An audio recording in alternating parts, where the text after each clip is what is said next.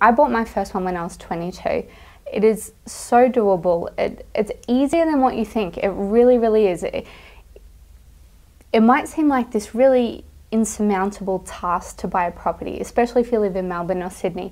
But if you break it down, and what I like to do is like make my problems smaller or make my goals really small. So instead of thinking, you know, you've got to save $50,000 for a deposit, I focus on $1,000 blocks at a time, and I go as hard as I can at that $1,000, and then I tick it off and it's done.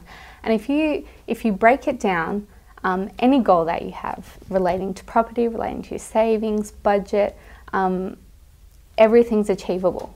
That if someone says no to you, go find another way and just decide what you want in life. I mean, you can't really do much when you don't know what you want. So I'd really like to speak to the girls out there who are, you know, maybe finishing year 12 or just, you know, don't know what they want to do. Because that was me. I had no idea what I wanted to do.